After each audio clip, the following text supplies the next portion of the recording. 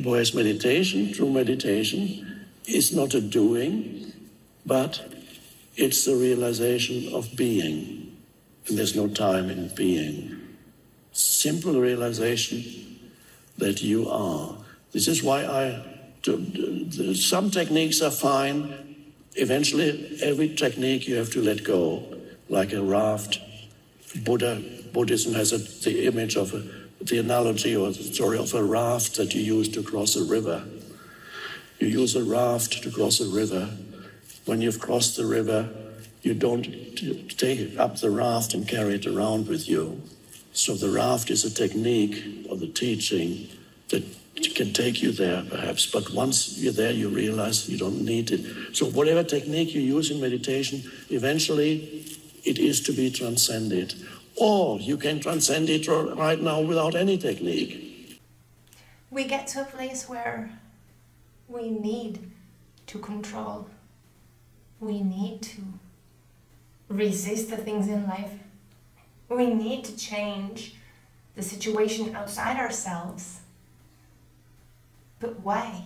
Why is there this intrinsic desire inside most humans for their outer world to be different than it is?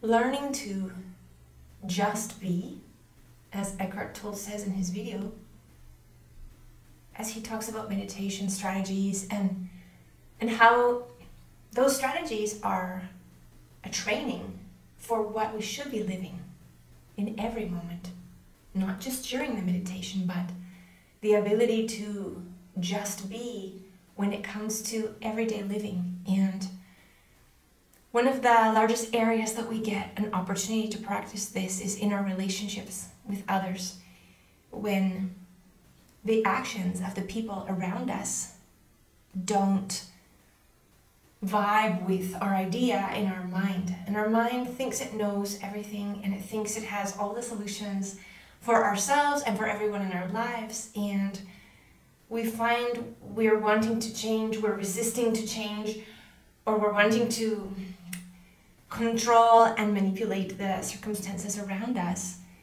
quite frequently in our lives. And when you learn to practice your meditation, your presence, just being, you learn to watch the inner weather about what's happening inside yourself. And inside yourself, you're having these storms, and you're having these heartbreaks, and you're having these headaches, and you're having worry, thoughts, energy, and all of this is your weather patterns, your good days, your bad days, your stormy days. And so instead of living a life where we're trying to keep everything in the outside world in place so that we don't have inner storms and inner issues that we need to face and deal with, we're living an exhausting life of resisting, of controlling and manipulating and causing problems in our lives with the people that we love. When you just stop and recognize that the storm is coming up inside yourself, you know, your heart, this feels so painful, but if you're just able to learn to be really that place of presence, who you really are in this non-duality where everything, even those feelings, even the actions of others, even it's all just presence, if it's all just one perfect, beautiful life symphony that's happening. And this life symphony is happening for your perfect growth and evolution of your being, of your soul. The perfect opportunity for you to learn to let go of all the things that no longer serve you in your life. So any thought or feeling inside you that causes these storms, emotional storms, envy, jealousy, lack, those come from a place of lack. They come from a lack of abundance. If we keep feeling those and we keep having these experiences, we never get the opportunity to have an abundant life where we're not lacking the things we need, and we don't need to look at anyone else. Oh, look at how many views he has on his YouTube channel. Wow, I would like to get more than 2 views on a video. You know, there's always something we could look for, want more, there's always something that we would like to be different than it is, but this ability to just be this life of non-resistance, this life of non-duality, which, what is non-duality? Duality is when you see yourself and you see everyone else, when you see the higher self and yourself and everything as a separation. And non-duality is when you see everything as one perfect, harmonic, perfect harmony, symphony. I speak Spanish all day, so sometimes my English words get all mixed up. And especially when you're working also to be more connected, it's strange because you turn your mind off and then it's hard to remember certain words or how to pronounce them, and it's kind of funny actually. But just learning to just be,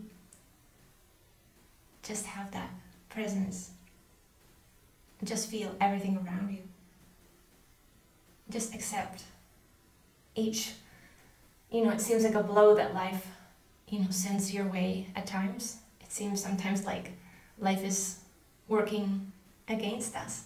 There's moments when everything just flows and it's incredible, and then there's moments when everything is stuck and it doesn't matter what you do, it's difficult and complicated. And that is where we have to just keep practicing your meditation, keep practicing, a couple times a day, work with the meditation. I always like to start my day with a meditation, even if it's just 5 or 10 minutes. And then if I have time, do the meditation for the videos. And then in the evening, try to do a meditation before I go to sleep, where I'm protecting my mind, and I'm asking, before I fall asleep, I'm asking my mind to help me and teach me and have experiences in the dream state that'll help my evolution and my consciousness and my awareness. I connect myself before I go to sleep, and that way there are no bad dreams and nightmares and strange feelings when you wake up in the morning. And sometimes we do go through certain cleansing of energies, and we do have moments in the night when we start getting those vibes, start processing energy, and that's just another thing we have to just allow. The feelings, allow the emotion to be there, but realize that you are not the emotion. You are the energy that is feeling and seeing the emotion. You are the energy that is observing in your mind the thoughts, and it is all one. And it's not just presence, it's omnipresence. It's an all-time, all-present state. And as you go through your life, you become more and more consciously aware of bringing that presence into every moment, bringing that presence into every thought, every feeling, every situation.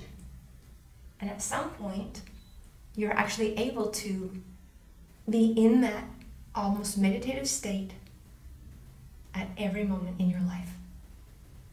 And there's always going to be challenges. You're always going to be working through different issues, emotional things. There's always going to be processing happening and challenges. But at some point, when you keep practicing, you're able to pass through the days and say, wow, it's been a while since, I've had struggles and challenges, but it's a while since I've really lost it. I've really, had those dark night of the soul moments, that can be just devastating. But once you release and process all that energy and all the feeling and all that, release all the traumas and all those, energetic blocks that you have inside your being, then you get to a place where you find that it just is not as common to have those moments. And little by little, there's a huge reward for doing this work. And it just means getting up every day, watching videos, doing your meditation, listening to different mentors, connecting with videos like this where you connect with like-minded people that are on that frequency, that are explaining how they did it, how it feels. And then sooner or later, you get to a place and it is so worth it. It is so beautiful to live your life because you start trusting yourself. You start trusting your process. You start trusting that it doesn't matter what happens. Even the worst situations, you will be okay. You know that you're, little by little, you're able to handle those difficult challenges in life more and more, and things get a little easier, and you start to actually live your life, enjoy your life in a way more alive being. just being state. So keep practicing every day.